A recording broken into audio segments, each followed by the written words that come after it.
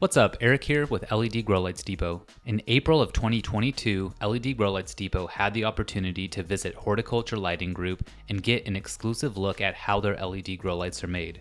HLG is based in Tennessee, USA and does all of their manufacturing and design in-house.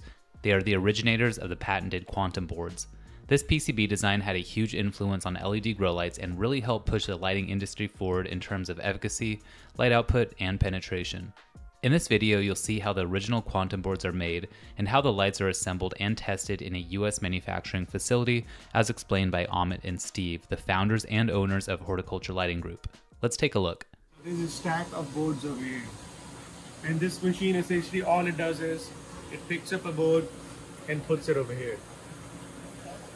And we put this over here just to make sure only one PCB comes out. Like if there's one on top of the other, this will make sure that doesn't happen. We'll stop the other one. So that one feeds it in. This is all just basically feeding the PCBs into the line and bringing it into the stencil printer, which we can print a board to on these paths. So basically, this will come in and it'll line it up, and then it spreads the paste on where all the LEDs are going to go, the solder paste. So you can see right here, this is and do the board. Okay, so this is placing the LEDs.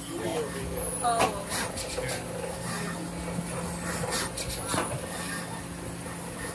Each time that head moves, 16 LEDs.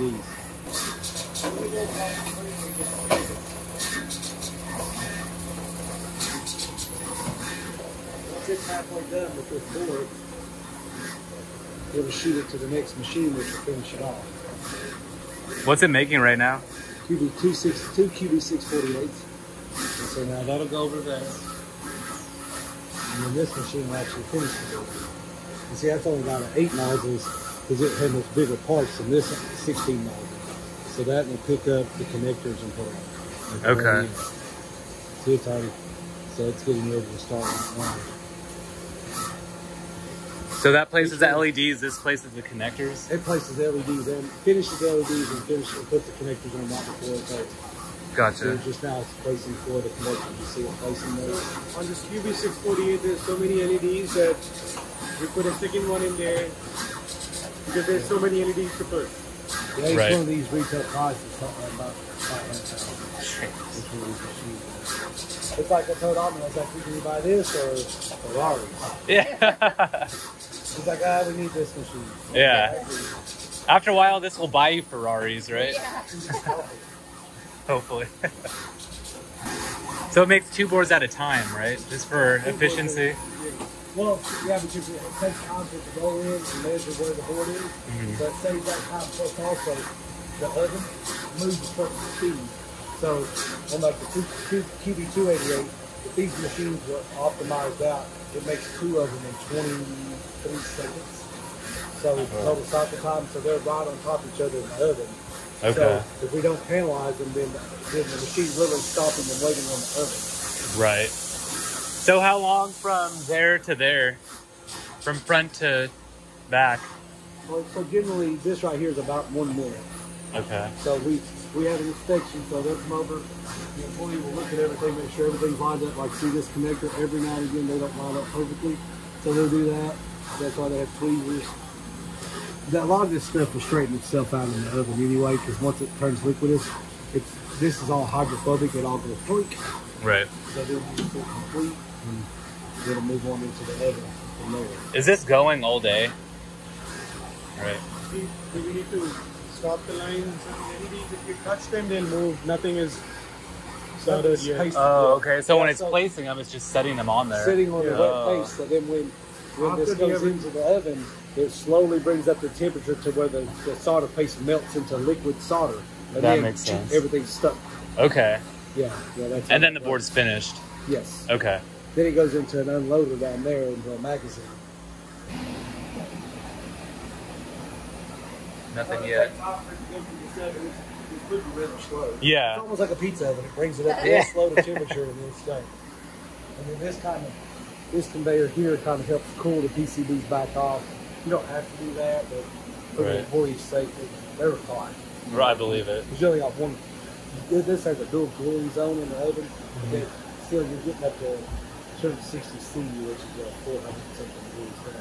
Yeah, it's cooking. But then it gets into here, and then we just stack it in there, and then this machine just stops and goes on. And she takes more of the testing each one individually. These connectors strip in, prep up the driver, and then they'll start building fixture over here. It just goes through, there's multiple people over here, 3 or 4 people, and they'll start building like something like this with the power supply in the back, grounded cables.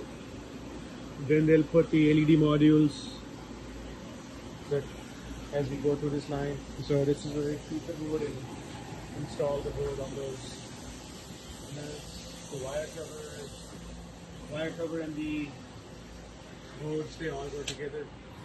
This is where the scorpions are built. Hey, buddy. Good, how are you? Good. Yeah, so they'll start out, take a blank plate, and they get it ready, feed the wiring harness into it. Just slowly but surely put these things together, and they do it in stages.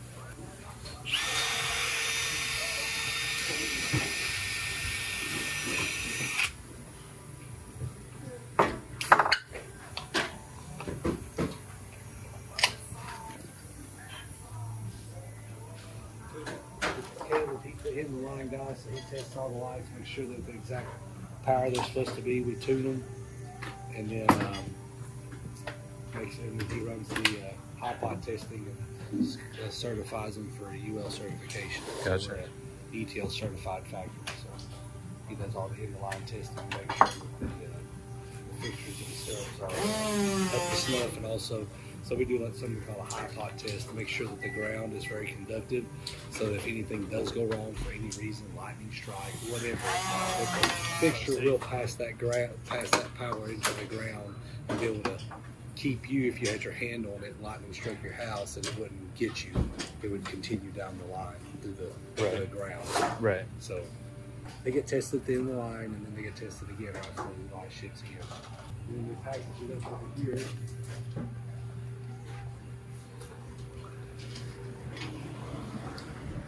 We actually make our own custom foam.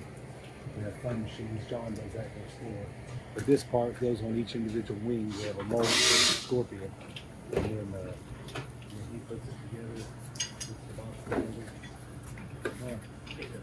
So we start out with our driver. We use a 600 Invitronic driver. We pull it out of the box, and like I said, we build T's. When I say T's, we build a DC cable that has 3 wires coming off of it, and we cut them to length. We solder them, every one of them the same. Kind of before we start building anything, we build all our parts up. So right. Anyway, and then we have 110s, 220s, AUs, EUs, UKs, all different kinds of cords we use. Of course, most of the time we have them prepped and ready with a ground tee on it, ready to go on. So, right. So what we do, we pull the driver off. Considering everything's built, we pull our parts, we put our DC on the DC side, put our AC on the AC side, we flash it, and then from there, once it's ready, we'll grab a plate, get some cable glands on it, so to speak. Put these on, stick a screw in it, and we just stick a driver on it, and once we do that,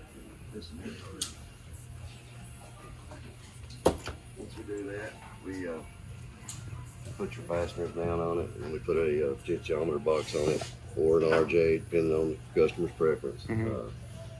Then, like I said, we put our DC cables in, and you can just kind of see, they come out and go to one side, and then we got these jumpers that'll also go on the other side to make a complete circuit just on that each one. And then we put our wire covers on once we get the jumpers put on. Okay. Actually, we put our wire covers on. There. And these we got a new one in the middle. We just started using these plastic when it goes in the middle. Easy. And then, like I said, once we get it done here, we bring it down here and we just stack it up, and then when we get them all built, we come back. We do it a little differently. A lot of people, they'll run all day long. run them straight down, and he'll hot pot them and box them. But what we do, we get together, all three of us, we build a bunch, and then we have them lined up here with foam between them, and then go back and he hot pots every one of them. Once they got the socks on them like this right here, they're ready to be boxed. He'll be building boxes and the inserts, and I'll be down here, put them in the box, stick them on a pallet, ready to go. And thanks for watching. A link to all HLG products are in the description below. Don't forget to like this video and subscribe. See you soon.